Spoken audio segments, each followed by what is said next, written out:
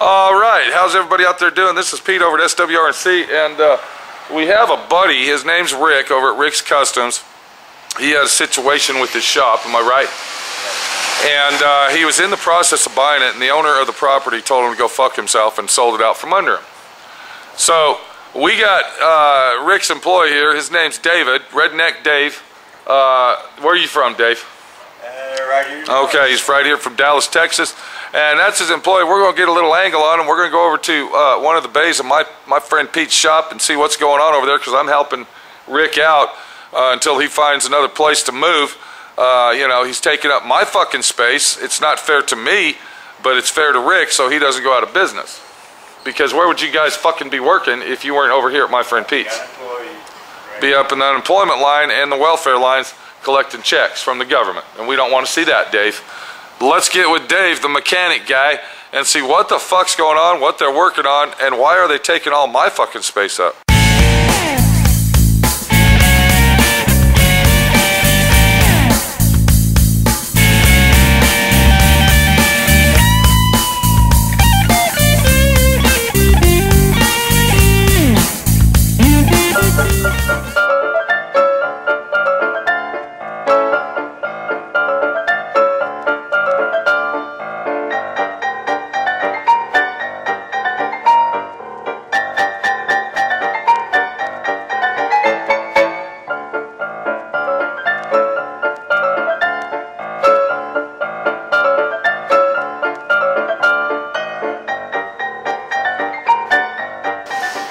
What's up, guy? Not much. Now, you know paint and body doesn't go together with fucking mechanic work, Dave. In kind of a way, actually, that's why we got the door closed over there. Exactly. We don't want none of that grease flying over here, dude. Okay? Exactly. So what are we doing over here? Let's go over to your side of the bay and see what the fuck's going on, Dave. All right, so, you know, this is my friend Pete's shop. I mean, we still got the SWRC sign in here. And what's going on, Dave? What kind of work are you guys doing, dude? Well, I mean, we pretty much do a little bit of everything. A little bit of this, a little bit of that. You throw it all together, it's a big batch of fucking Texas-style chili. Kind of, sort of. Yeah, because now you got a Jeep over here. You're working on a Jeep. What's going on over here, dude? Doing front brakes. We're doing the front brake job, and then there was something else wrong with it too. But you got that fixed and everything's ready to roll, huh? Getting pretty close. Just waiting on parts. Now, let me ask you a question, Dave. You used to be a truck driver or what? Tow truck driver. Tow truck driver. And you were driving a truck for a long time, but you never sent my friend Pete any business. Oh, I didn't know you were here. Yeah, you didn't send me no business, but you know, that's a good excuse, bud, because you knew I was up here, Dave. You knew I was here. Am I right? Not really, to be honest. So hold on a minute. Look what we got going here, dude. Now, you got one of my bays completely stockpiled up with all kinds of shit that I don't fucking use, Dave. Huh? What's going on with that, dude? Well, just trying to make a living. You know, luckily, my friend Pete's a nice guy. Yes, he is. You know what I'm saying? To keep you guys in business so you don't get fucking broken and down on your luck and homeless. You got me stacked over here, too. We really appreciate that. Believe me, bud. Okay, I like having you here. Thank you. You're an alright fucking guy, Dave. You got grease on your hands. You want to shake my hand that I do body work with? My bad. Let me see your hands. Exactly, dude. This is clean, Why would I shake your hand, Dave? Because you don't want to get grease on body work. I shake your hand and I make a friend, but right now I'm in the middle of working on a 64 Buick. Now, what kind of truck you got, Dave? Personal truck? Yeah. Well, actually, I have two. You have a hot rod truck or something going on. Yeah, I got an 87 Chevy pickup. Okay, now was that a redneck style hot rod or what? Yes and no. Right. Tell us something about it. What's it got in it? Being the mechanic, being a redneck Texas-style mechanic that you are, I'm sure it's got some kind of hot rod fucking engine in it. Oh, it's got a 383 stroker motor in it. 383 stroker. Does that have a carburetor? Carb, yes. What else, dude? Pushing out a little bit over 600 horse. 600 horsepower. And in a pickup truck on a 383 stroker? Yeah. What kind of head you running? They're Edelbrock Performer. Now, being a professional mechanic guy that you are, is that true that all the power comes from the heads? No.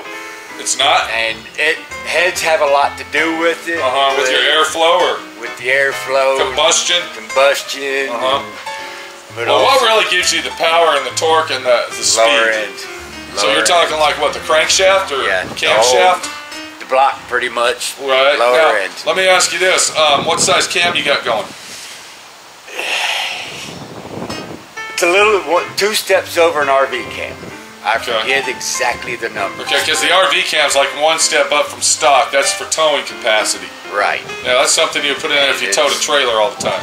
Right. Yeah. I want it pretty much to where I can drive it every day, and if I want to race somebody, I can race it.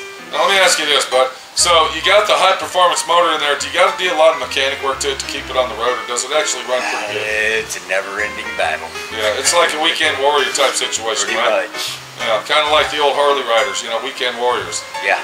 Yeah. Work on it all week so you can drive it on Friday night. Exactly. And hopefully get some action. Yeah, and work on it all week just to drive it during the week. There you go, dude.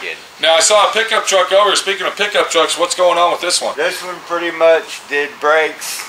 He did a good brake job to it. Now we had that baby towed in. A record truck brought it in. Yes. Why? Well, caliper pretty much locked up, and it slung one of the pads and got. You're telling me the caliper completely locked it up and it was metal to metal, and they didn't even take care of their company truck? Apparently, I guess so. Wow. So you had to put brand new brakes on a brand new truck. That's not really common, is it? That's normal. Wear and tear. And then you went up here, and I saw you guys hanging over the engine. What were you doing up in here, dude? Did a full tune-up on it. Now, when you do a tune-up on one of these trucks, I didn't really realize this, but the coils are actually the spark plug and coil all in one. Right. Yeah. And there's no wires on this truck. There's no wires on it. See, I didn't know that. Kind of like a Hemi engine. Kind of, sort of, yeah. Yeah, the spark plugs are way down inside the head. Yes. Now, you had a problem, and one of the spark plug wires busted off. No, they're not. They don't break off. They get a lot of trash and debris down in there where you can't get the socket on it. And okay, so that's what was wrong with it. Yeah. Oh, okay, I see. I thought the you got to clean out the. Because what if the boot breaks on the coil? What do you got to do then? You pretty much got to dig it out with a pick. And then what do you got to do? Like buy a new coil? Yeah, a new boot. Are those expensive or? The boots ain't too bad, but depending on what motor's in them, and they vary on price. Let me ask you a question, Dave. How long are you guys going to be here taking my friend Pete's space up and my friend Pete's time? I'm hoping not long. I'm fucked, dude. Look what we got going here, dude. Look behind you. Okay? I mean, you guys got this place so full of shit, you can't even walk in here.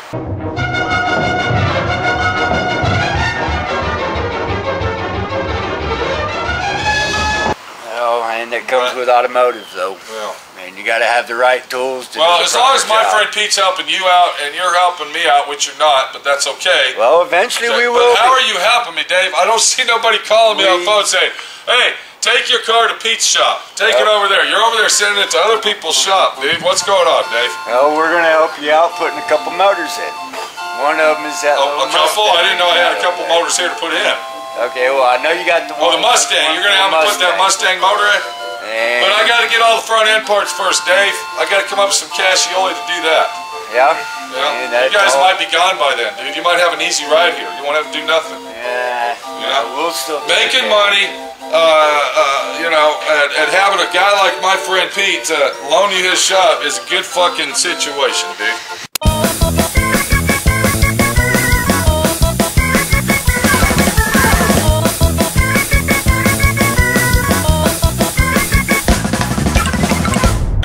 Asking me to do your fucking tailgate on top of that. What the fuck, Dave? I'm not. I will pay for that. Okay, I don't expect no free My ride. friend Pete's gonna make sure your tailgate's in good shape. You might have to do something for me though. We'll do a little swap out. I don't like swap outs, Dave. Swap outs don't work out good. Are you guys a swapper gang, or you guys do a lot of swapping? No. No. But Rick. What do you think of swapping out? What do you mean Just swapping out, you know, swapping barter you system mentioned trade. you needed to tune up and on your personal truck. Yeah. And I heard it's a bitch. I heard it's a bitch on them Dodge trucks to change them spark plugs out. Is that true? 16 spark plugs? They are a pain, yes. Especially when you need a tailgate fixed, it's even more of a pain. Thanks a lot, Dave. Shake your hand, make a friend. Thank you. There you go, right there, dude. Okay. Is that grease on my hands? All right. They shouldn't have any. Motherfucker, Dave. I gotta go, bud. Later. All right. Take care. We'll probably be talking to you soon, bud. Oh, now, what we need out here, when you get an unusually hard job that you want to show everybody how to fix it, you let us know. It's called DIY. Do it yourself. Okay? Kind of like, you know, on the plug situation over here, we could have made a nice little DIY video so everybody knew how to change their own plugs out at home, save that money, instead of bringing it to guys like you that they got to pay. Yeah. Am I right? Yep. The only problem that we have, you versus the dealership, you guys are honest, small business guys that don't screw people around and charge reasonable rates, whereas the dealership fucks you in your ass. And also a lot of it is taking pride in what you do. Exactly, because I know you bust your ass. I mean, let's look at it in reality here. You don't even work with a you work with a creeper, not a fucking lift, Dave. Yeah. 99% of your work is on your back down here on your creeper, dude. Old school. Yeah. Matter of fact, I've known Rick for many, many years, and I've never known him. I think he had one shop that had a lift. Yeah, and I wasn't there for that. Because you guys, now how long were you guys over there at the wrecker shop? Rick has been there for probably about 15 years. About 15 years, and I never knew him to have a fucking lift, dude. He always did everything on the ground. Out of the 11 years that I've been with him, I have never had a lift. As a matter of fact, even outside, you guys be working on cars outside on the gravel, dude. Yeah. So now I know why you said. Now I know why you told me yesterday. Yeah, I kind of like your operation here, Pete. Nice and clean and concrete floors. Oh, you got a very nice setup. You got to go, Dave. Take it easy. All right, later. Keep my shop clean. No grease on the floors. If you change oils, you better get rid of it somewhere else. Do not pour oil in the back of my shop, bud. Oh, hell no. You fucking ain't right. We don't need nobody coming over here snooping around. See you later, bud. Later, y'all. All right, so what the fuck's going on? Hold on a minute. What's up, Dave? What's going on, Dave? Where is your oil drum? My oil drum? Yeah. Well, I don't change oils here. Why would I have an oil drum? Okay. I know. You better bring it something goes to O'Reilly's. Bring your own oil drum and have a truck pick it up. Thank you, Dave. All right. All right. Thank you. Take care, y'all. Anything else, dude? Nope. Okay. Rick's Customs. Is it called Rick's Custom Auto Rick's Repair? Custom Automotive. Okay, how can we get a hold of Rick if we live in the Dallas-Fort Worth area? Phone number is 972-245-4622. There you go. And if he's not here, talk to Dave, right? Yes, sir. Yeah, Dave will shake a hand and make a friend to anybody out there. We'll take care of you. All right, you're famous, bud. You're on YouTube now. Cool. Okay, I gotta go, Dave. I gotta get to work, Dave. Peace. All right, keep my fucking shop clean, Dave. I will. Let's not become part of the clown act. Piss nobody off. Yeah, we don't want to become part of the clown act over here, okay? No, we do not. What's your fucking area code anyway? My personal area? Yeah. 75287.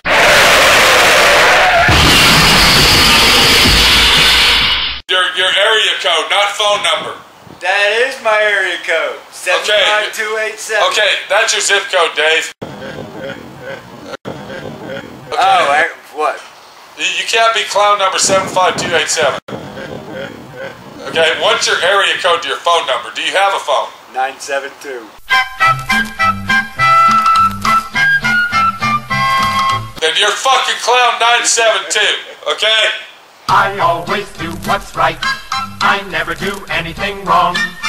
I'm a romper room doobie, a doobie all day long. Unless you want the long number, we can go 75827. No. All right, see you later. Later.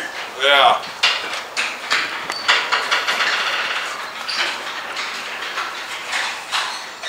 Well, there you go. You know, you gotta give the helping hand when the helping hand needs to be helped.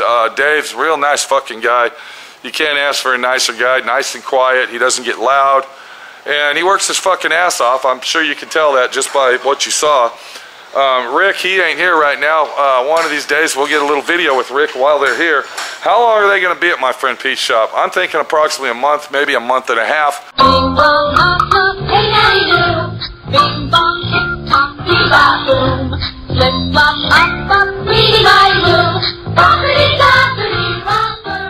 You know, the situation is you like to help people out when you can help them out. I've known Rick for about 30 years. Real nice fucking guy. Honest Joe. Okay, come on over here, Dave. No, come on. That's all right. Dave wants to. Okay, come on over here, Dave. Here. Tell you what we're gonna do. We're gonna put. We'll put this over here, bud. All right, come on. Before your boss. Look, your boss is pulling in. All right, come on over here, Dave. Here you go. Maybe he's got a part for us. Okay. All right. All right, so if you're in the Dallas-Fort Worth area and you're looking for some honest to goodness mechanic work that's guaranteed 100% just by the work they do, am I right? Okay, give Rick a call, talk to Dave, he'll answer the phone, he'll shake your hand and make a friend, tell him that my friend Pete sent you. How's that, dude? Sounds good.